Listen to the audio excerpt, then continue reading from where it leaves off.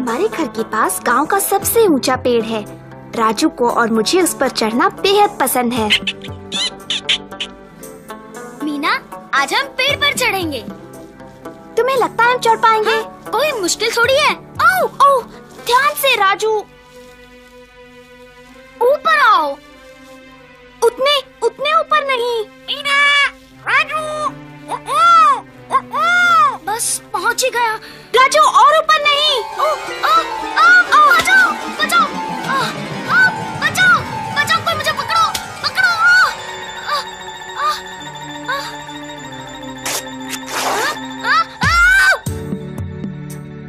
ओह राजू, ये क्या कर लिया? ओह मेरी बाँह, दर्द हो रहा है। हाँ हाँ, ये टूट गई है। ठहरो, मैं माँ को बुला कर लाती हूँ। ओहो, राजू को देखो। मिठू, इसका ध्यान रखना। अब देखना, इसे अपनी माँ से डांट पड़ेगी।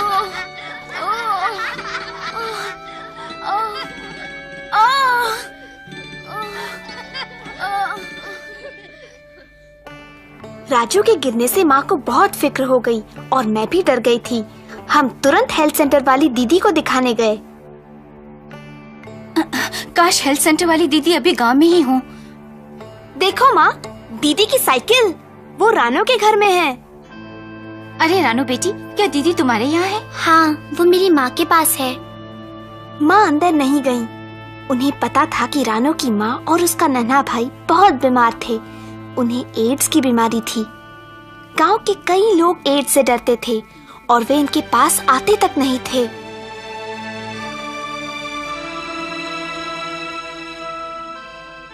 क्या ये लोग अंदर जा रहे हैं? रानू के माँ को एड्स है और उसके भाई को भी। मेरे पिताजी कहते हैं इनको यहाँ से चले जाना चाहिए। हमें उनकी एज यहाँ नहीं चाहिए। मैं देखूं तुम क्या बना रही हो रानो? हो सकता है रानू को भी एड्स हो। हाँ, रानू को एड्स है। रानू को एड्स है, रानू को एड्स है, रानू को एड्स है, रानू को एड्स है। रानो, कितनी सुंदर तस्वीरें हैं। अरे क्या बात है रानो? दीदी, अच्छा हुआ आप यहाँ मिल गयी। देखिए ना इस लड़के ने क्या किया, पेड़ पर से गिर पड़ा। क्या हो गया राजू? जरा देखूं तो। कोहनी को मोड़ सकते हो? गनीमत है तुम्हारी बाँह टूटी नहीं है, सिर्फ मोच आई है। और एक खास बात, जब तक बाँह ठीक नहीं हो जाती इसे पट्टी में लटका कर रखना होगा। फिर दीदी ने बैग से पट्टी निकाली और बांधकर राजू की बाँह को सहारा दिया। राजू तो खुश था कि सब उसी के आसपास खड़े थे। आपकी बड़ी मेहरबानी दीदी। फिर उस पेड़ के पास मत जाना राजू। और फिर माँ बहुत नाराज हुई। अब तू बता मीना, तूने इसे पेड़ पर चढ़ने ही क्यों दिया? पर माँ, मैंने तो कहा था उतने ऊपर मत चढ़ो। मैंने तुमसे 1000 बार कहा है कि एक न एक दिन तुम्हारी गर्दन टूटेगी। गर्दन टूटेगी 1000 बार, गर्दन टूटेगी 1000 बार। हाँ। और अपनी कमीज देखो, अभी तो तुम्हें दिलाई थी।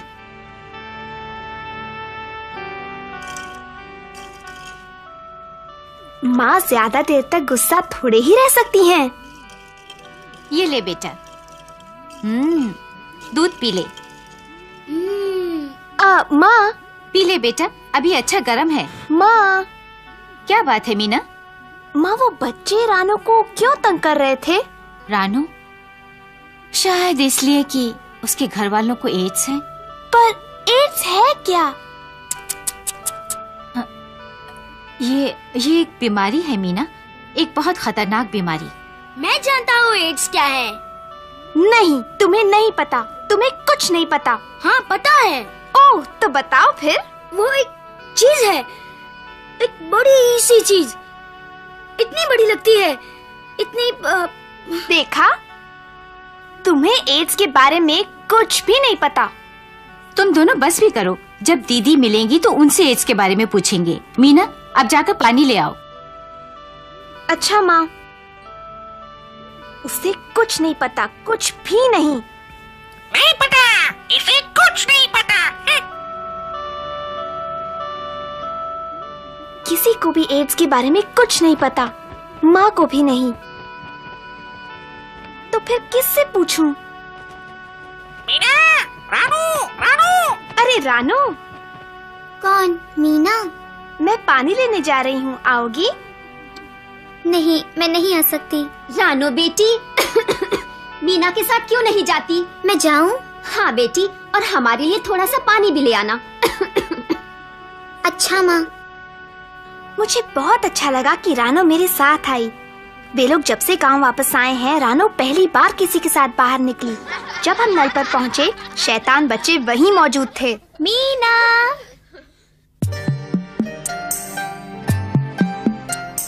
हे, मीना एड्स वाली लड़की के साथ क्यों है? रानो, क्या मैं तुम्हारी कॉपी पकड़ लूं? नहीं मीना। भला उसकी कॉपी में ऐसा क्या है? वो कॉपी में क्या कर दी है? वो एड्स का चित्र बनाती है।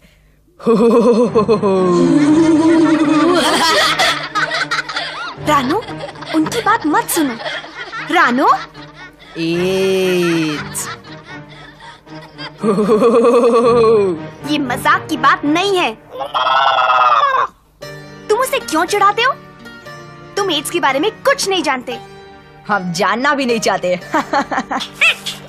जानते, कुछ नहीं जानते, कुछ नहीं।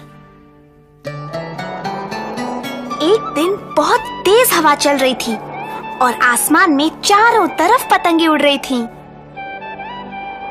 राजू की बात ठीक हो चली थी, इसीलिए माँ ने इसकी पट्टी हटा दी। वो बहुत खुश हुआ। आओ मीना, चलकर पतंग उड़ाते हैं। पतंग, पतंग। रुको तो, मैं आ रही हूँ। पर पेड़ों पर मत चढ़ना।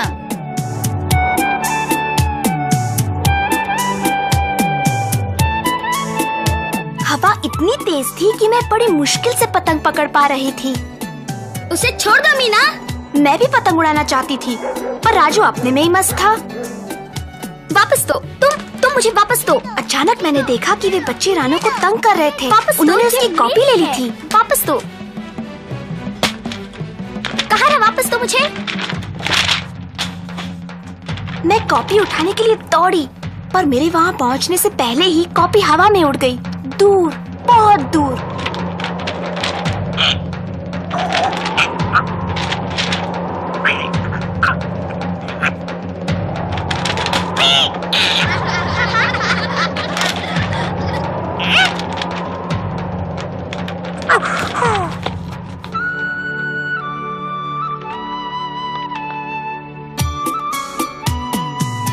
ओ मिठू, मेरे होशियार मिठू, तुम सबके सब कितने खराब हो। पर हम तो सिर्फ। चलो यहाँ से चलते हैं रानो।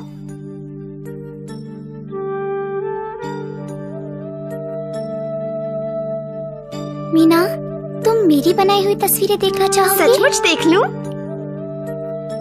ये तो बहुत सुंदर है। कैसे बनाई तुमने? पर ये तो कहानी जैसी लगती है। हाँ, ये मेरी कहानी है। कैसे मेरे पिताजी को एड्स की बीमारी हुई और उसका हम पर क्या असर पड़ा। ये है मेरे पिताजी और माँ। तब हम सब कितने खुश थे। रानो ने मुझे अपनी कहानी सुनाई। उसकी माँ बहुत सुंदर थी। उसने बताया कि उसके पिताजी उससे बहुत प्यार करते थे, रोज उसके साथ खेलते थे। फिर उसके पिताजी बीमार हो गए, बहुत कमजोर हो गए और एक दिन डॉक्टर ने बताया कि उन्हें एड्स है। मैंने रानो से पूछा उन्हें एड्स हुई कैसे। उसने बताया कि उसके पिताजी मोटर के नीचे आ गए थे। इससे उनका बहुत खून बह गया। उन्हें अस्पताल ले जाया गया, जहां उन्हें खून दिया गया। खून की जांच सही नहीं हुई थी कि वो सुरक्षित है या नहीं। फिर पता चला कि वो एक ऐसे आदमी का खून था जिसे एड्स की बीमारी थी। खून के जरिए एड्स के विषाणु उनके शरीर में आ गए। उनकी चोट तो ठीक हो गई, पर एड्स उनके शरीर में बस गई। जब रानो की माँ और पिता के संग से उसका नन्हा भैया हुआ, तो एड्स के विषाणु उसकी माँ के शरीर में भी चले गए। अच्छा, तो एड्स इस तरह एक से दूसरे को लगती है। बिल्कुल सही।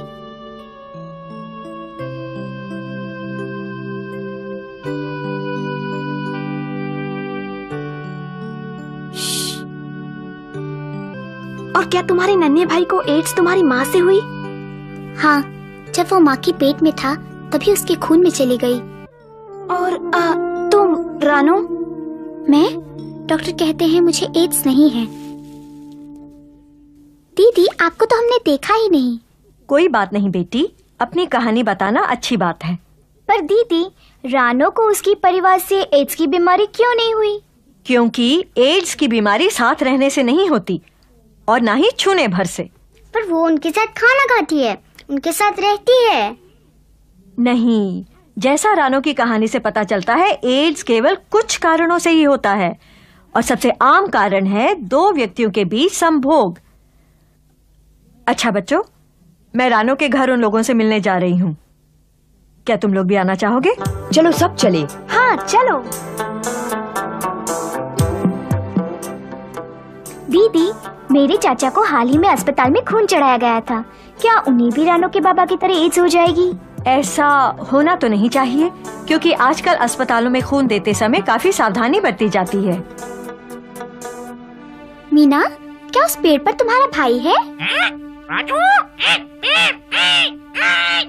हाँ, वो राजू ही था। मैं तो डर गई कि कहीं वो फिर से न गिर पड़े।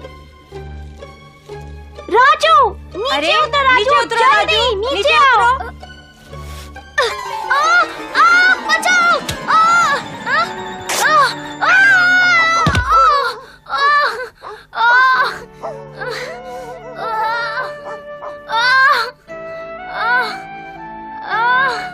अरे अरे राजू, फिर से?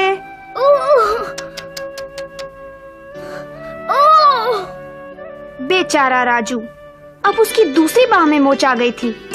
वो नहीं चाहता था कि घर जाए और माँ उसे देखें, इसलिए वो हमारे साथ रानो के घर आया।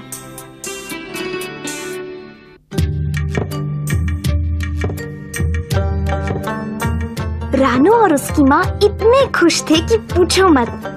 आज बहुत दिनों बाद उनके घर में कोई आया था और ये दिन हमारे लिए भी खास था। मुझे दो, मुझे दो, मुझे दो, मुझे दो, मुझे दो, मुझे दो, मुझे दो। रानो की वजह से अब हम सब एड्स के बारे में जानते हैं। आशा है आप भी।